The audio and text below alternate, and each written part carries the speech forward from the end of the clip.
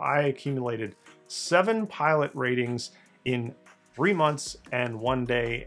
If you're a guy in your late 40s or early 50s and you're dreaming about becoming a professional airline pilot because you're no longer fulfilled or happy by whatever it is you're doing now, I've got some pretty incredible news for you. First off, you're not too late. And as you're going to see in this video, I'm literally living proof that you can rapidly accumulate all the pilot certifications that you need to make all of this happen, to go from where you are now to airline pilot in less than a year and a half. So before we dive into that, let me explain a little bit.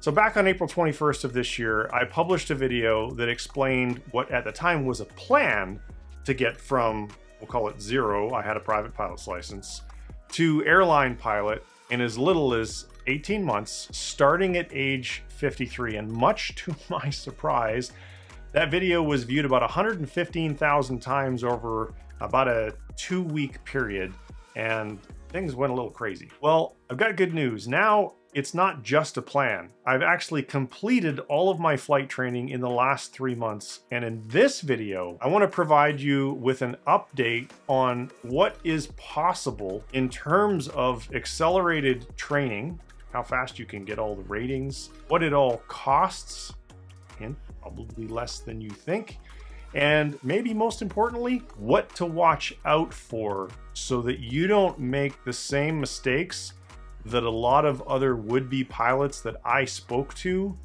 made, that really seriously slowed down their process. So if all of that sounds good to you, stick with me because I'm going to unpack it all in this video and we're going to dive right into it. Ready to go? Let's do it.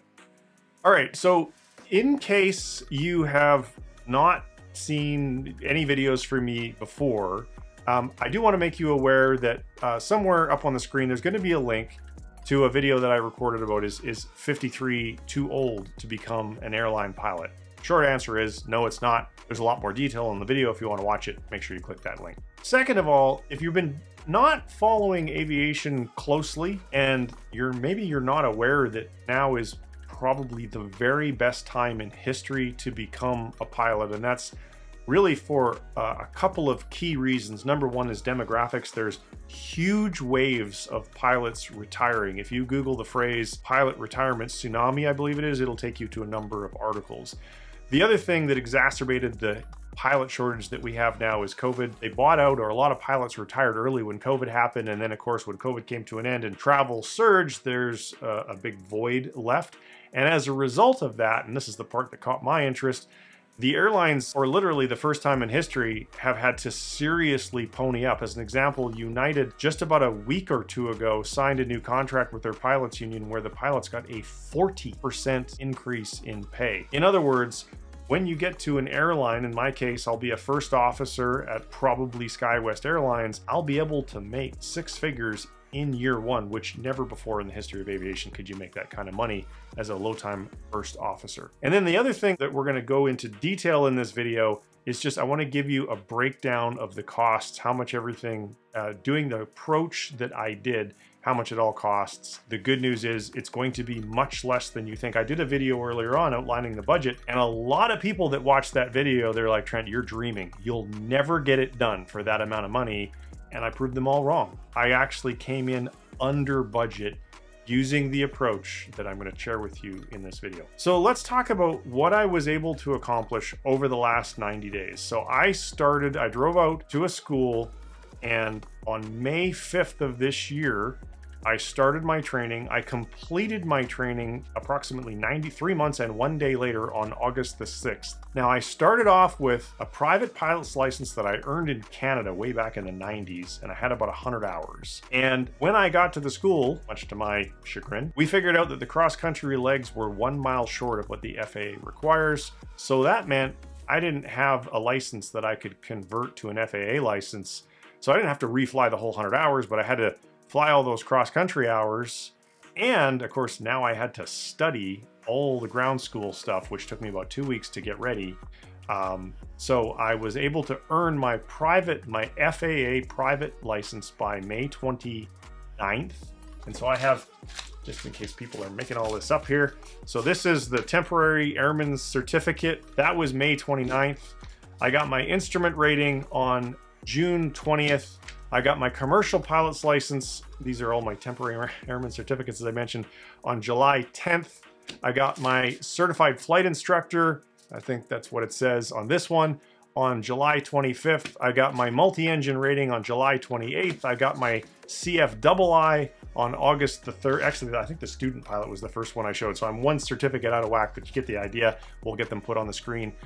So August 3rd, I got my CFI. And then on August 6th, I got my multi-engine instructor rating. So I accumulated 7 pilot ratings in 3 months and 1 day. And as far as I'm aware, that may be a record. I don't know of anyone who's done it faster. The people that owned the school were kind of jaw-struck or jaw-slacked, whatever the right expression is, because they're like, darn, dude, you really hauled ass through that. And the reason that I did that, I want to make it absolutely clear.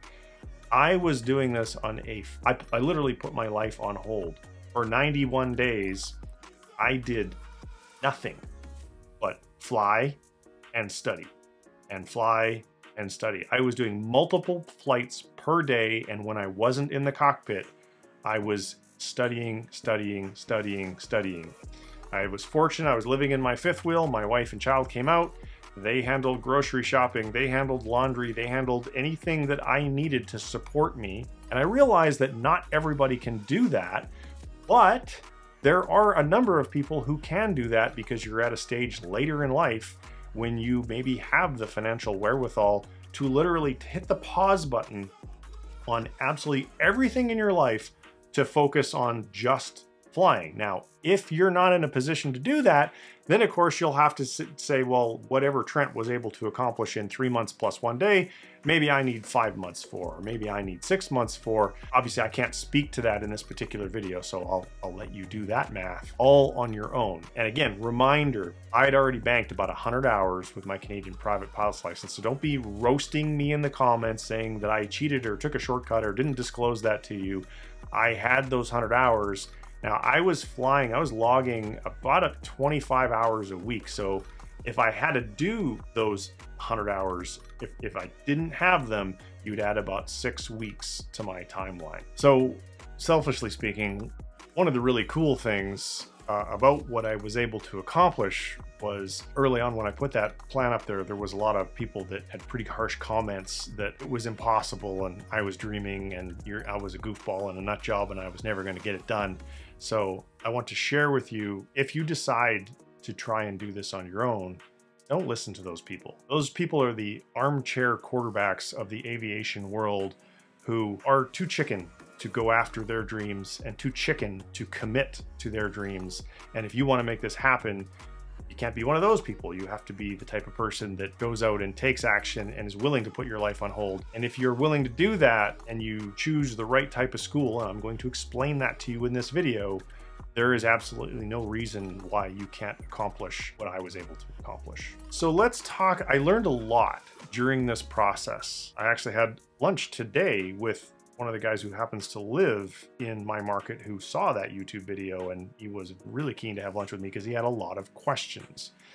And so I want to share with you what I learned in the hopes that I will be able to help you to avoid making mistakes that cost you time and cost you money and generate high levels of frustration, which obviously nobody wants to do. So, number one, get your first class medical first. Don't bother and do anything until you get your first class medical, because if you can't get a first class medical, you will not become an airline pilot or a cargo pilot, because you must have that. So, and that's a one-day deal. You go get it done. So then the next thing you're going to do is you need to write or take, in Canada we say we write an exam, but here in the US we say we take an exam or took an exam. So bear with me as I repeatedly say write an exam. So what I did, and I produced a separate video on this, and there'll be a link somewhere around here to get to that video that explains my study plan. But essentially I almost said it again, I took all the FAA written exams before I went to flight school. So you could literally get started on that. And I have a whole nother video that explains how I studied and the systems and software that I used and so forth. But essentially, I think I wrote 4 see there, I did it again, took 4 FAA written exams in a period of about 3 weeks. So make sure that if you're gonna do what I did, before you go and do any accelerated flight training, get those exams written, because there will not be enough time in the day if you're trying to go at the pace that I went at to be able to do flying, preparing to take the written exams and preparing for the ground school. There's not enough hours in the day. So let's talk now a little bit about accelerated training. There are some people who have chosen to comment on my videos who think that because I trained faster, I'm somehow inferior in my level of knowledge, and they're just looking at it wrong. And I want to make sure that you understand this. Going faster, it's not worse. It doesn't mean that you're not trained as well. It just means that you're flying and studying every day instead of 1 to 2 days per week, where most people who are doing this while they've got a job, they can't do it all day every day. And so they're not thinking about flying on the other 5 days of the week. They're only thinking about flying when they're flying, or maybe they're doing a little bit of homework. So that's the approach that most part-time people take. Most people train that way. Know in advance that just because it's accelerated doesn't mean it's inferior. As a matter of fact, by going faster, I actually forgot less, because when you're super immersed in something in the study of aviation like I was, the knowledge just keeps compounding. As you're going through all these ratings and all these check rides, you know, like all of them are going to ask you about weather, and all of them are going to ask you about systems, and all of them are going to ask you about aeronautical decision making, and all of them are going to ask you about aerodynamics and a bunch of other topics. Well, guess what? If you're going faster, you didn't forget it all between check rides and oral exams, which means that you didn't have to restudy it over again. So in my opinion, there's absolutely nothing wrong with going at a very accelerated rate. As a matter of fact, I think it's better. The other thing that it's important for you to understand is the difference between a Part 61 school, which I attended, and a Part 141 school. Now, I'll let you Google the difference between those two schools, but the conclusion is you can go a whole lot faster at a Part 61 school than you can at a Part 41 school. So when you're selecting whatever school you're going to go to, do not choose a Part 141 school if you're in a hurry. So now we've narrowed it down to, okay, I'm going to go to a Part 61 school. Are all schools created equal? Hell no, they are not. There are 3 key ingredients that your school must have for you to be able to train at an accelerated rate. And sidebar, by the way, I will be offering accelerated training in Boise now that I'm a certified flight instructor and I got all these ratings. So if you want to train with me, you can absolutely do that. You would have to come to Boise. So what are these 3 ingredients? Well, number 1, airplanes. Schools got to have enough airplanes relative to the amount of students that they have, because those airplanes require maintenance. And if the planes go down for maintenance, obviously you can't fly them. So pay very special attention to the student to plane ratio. Now the school is going to tell you, because they want you to sign up, oh yeah, we got enough. What you need to do is hang out in their lobby or in their parking lot, ideally, and then go and talk to people who are walking out of that building and say, hey man, I got a question for you. Are you a student here? Yes, I am. How available are the aircraft to you? Oh, you know, I can only get 1 plane. I can only book a flight like every 4 days. You don't want to go to that school, because you're simply not going to be able to go fast enough. What you're looking for is people saying, yeah, I get to fly pretty much every day, weather permitting. Now, what's the second thing? On-site mechanics. If the school does not have their own mechanical department, that might present an issue depending upon, you know, how backlogged the aviation services facilities are that that school relies on to do their 100-hour inspections and their plane maintenance. So make sure you ask about that stuff. Ideally, they've got on-site mechanics. They're working on their own planes. They can turn them around real quick, so you're almost never without a plane because it's down for maintenance. And then finally, and this one is the big kicker because there's a shortage of these guys around North America, DPEs, Designated Pilot Examiners. The way this works is your instructors train you and then they sign you off. They endorse you to say you are now ready for a check ride.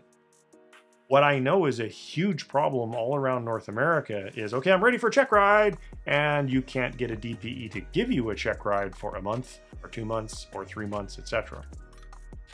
You need to make sure that whatever school you choose has sufficient access to the DPEs so that you're not waiting, killing time, and getting rusty and forgetting everything that you just practiced while you're waiting for that DPE to be available.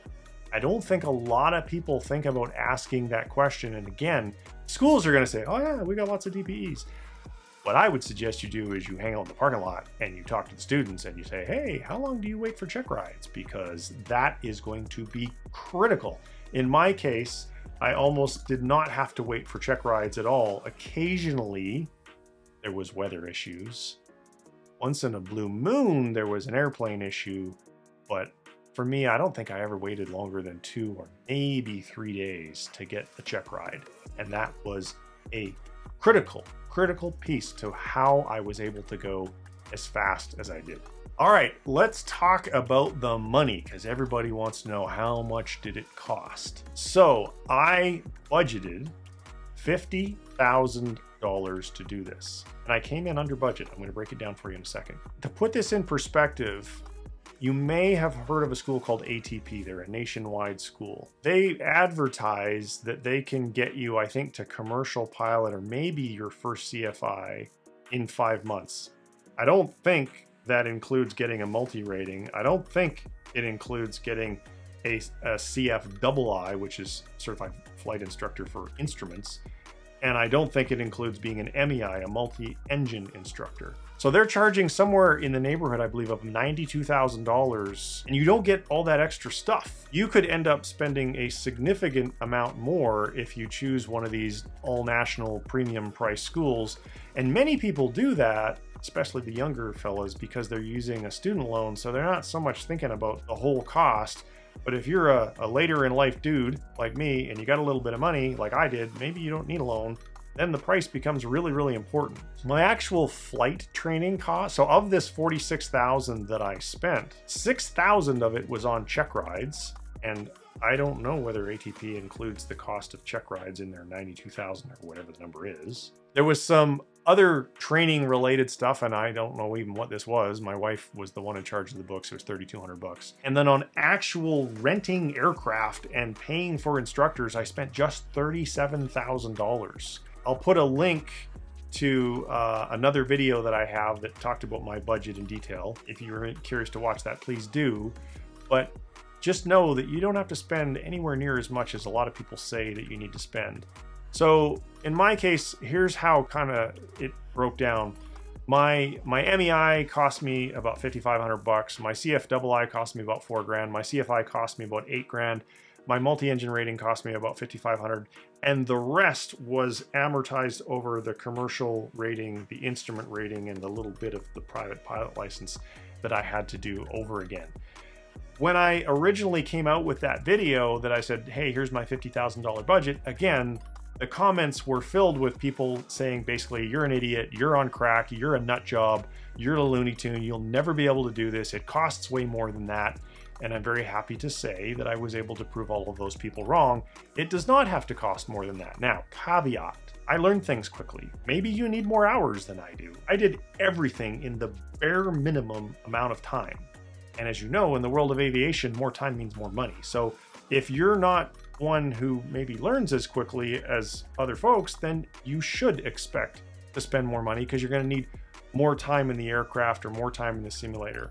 And speaking of simulators, the one hack that it's a cost saver, significant cost saver that I want to make sure you understand, is the FAA allows you, for your instrument rating, I believe it's 20 hours, and then for your commercial, it's another 30 hours, because I have 50 hours of simulator time. That's a lot less expensive than going and flying around in a real airplane. So make sure that you use every hour of simulator time, which means you need to choose a school that has a simulator. So I guess that would be the fourth item that I really should have listed earlier, in order for you to take advantage of the ability to save all of that money. All right, we're at a point in the video now where I've kind of brought you up to speed on the first part of the journey, which is getting all of the certifications and training necessary to now be a professional pilot. But I can't be an airline pilot yet because I don't have 1,500 hours yet. I've only got about 300 hours. So the common question is, well, hey man, what are you gonna do?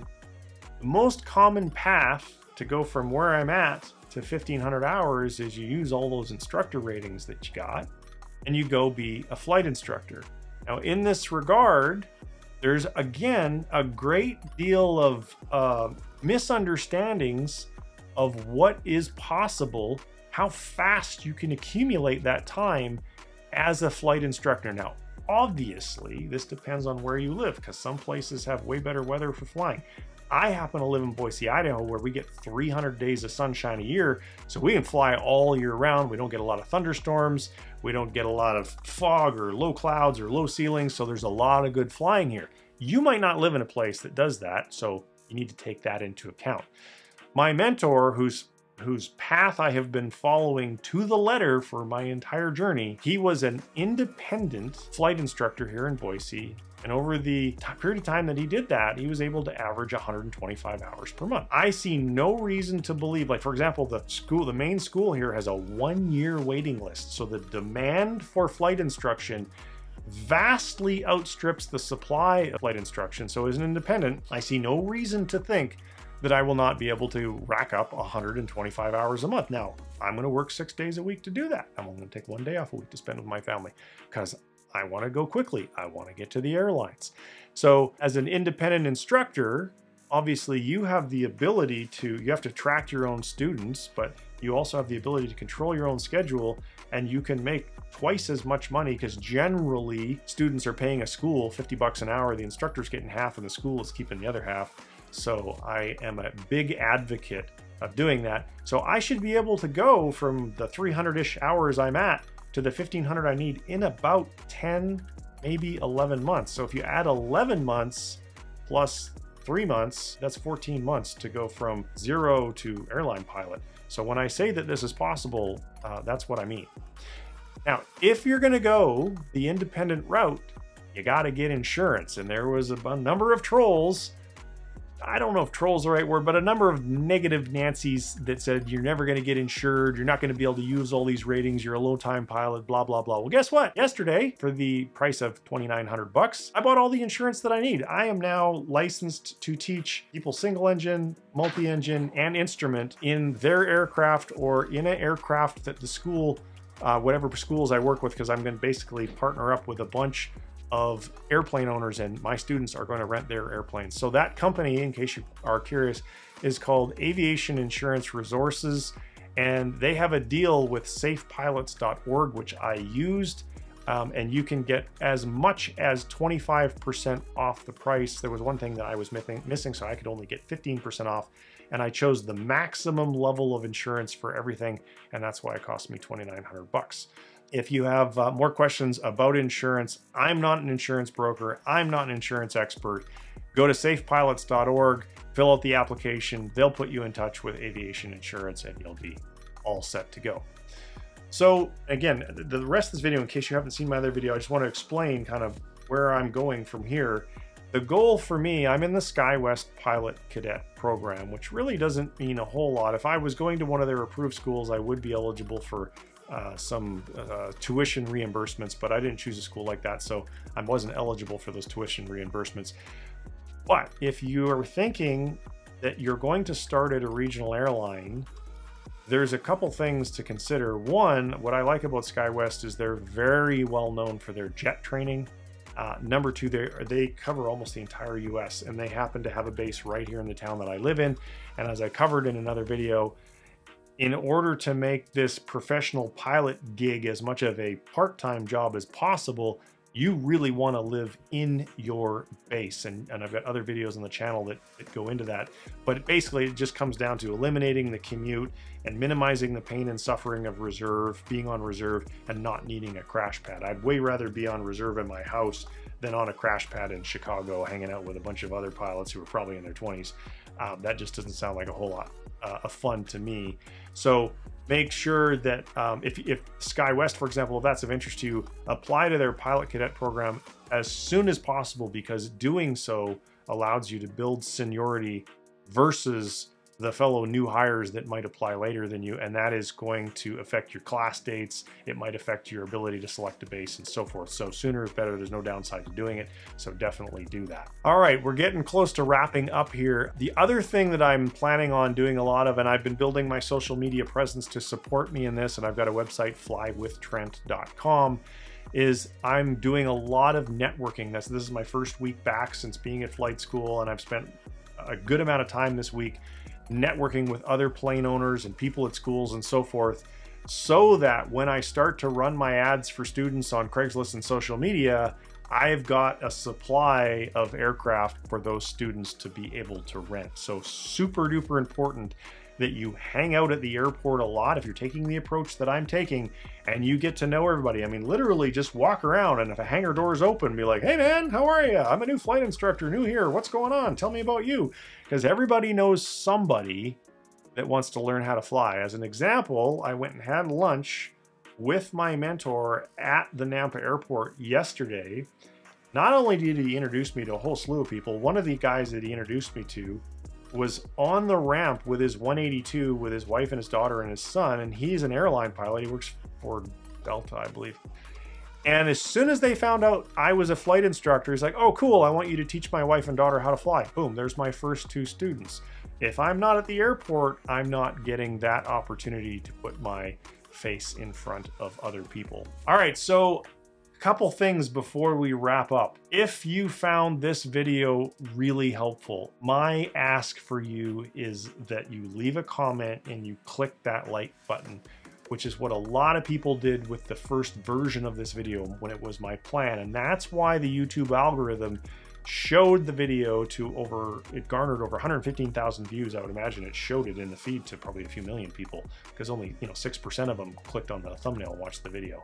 So the more engagement you guys can give me, the more of my gratitude you have, because it's not like I'm making a ton of money by pumping out these videos on YouTube. It's really, I'm just trying to help other guys my age at this point in time be able to realize that this is a legit opportunity to go and be a professional pilot and capitalize on this pilot shortage and the huge increase in wages. And I want you to do it the right way. I don't want you to get sucked into or sold other ways that are going to take too long or cost too much money or cost you frustration. So I'm hoping that the information in this video is wildly valuable to you, and the more engagement you can give the video, the better.